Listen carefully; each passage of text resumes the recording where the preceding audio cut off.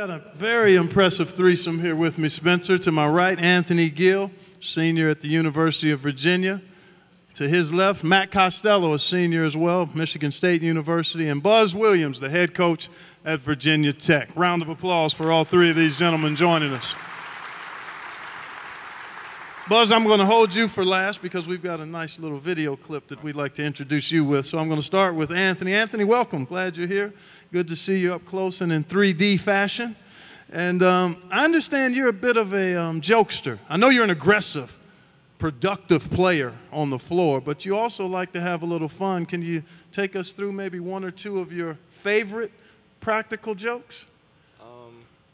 I just like to keep the guys on the team a little bit on their toes. Okay, So that's my goal on the team. Other than rebounding and hustling and playing defense, I keep the guys on their toes. Okay.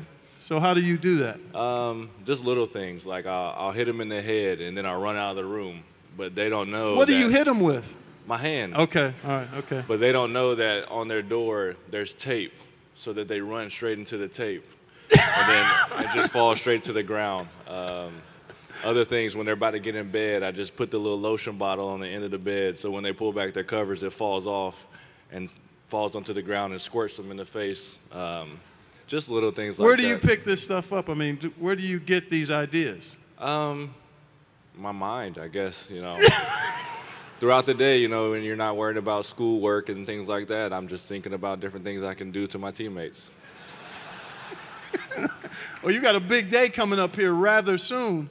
I think we're less than a week away from you crossing the line into marital bliss. Is that right? Yes, sir. What's that date? Is it April? April 8th. Okay, round of applause. This man is less than a week from making one of the most important moves in his life. Talk a little bit about how that's come together, and you got a little background story on that too. Yeah, so I've been with my future wife for almost 8 years now, since high school, and you know, I figured it was time, and I was ready for it. I had some good counseling, and so I went ahead and popped the question while I was in the Dominican Republic this summer. And we've got the officiant is actually here, right? Yeah, so I tried my best to do, you know, I wanted to go all out with this wedding. So, you know, I tried to get, you know, all the big time ministers to come do my wedding for me. I tried Joel Osteen, you know, he didn't respond to me, you know.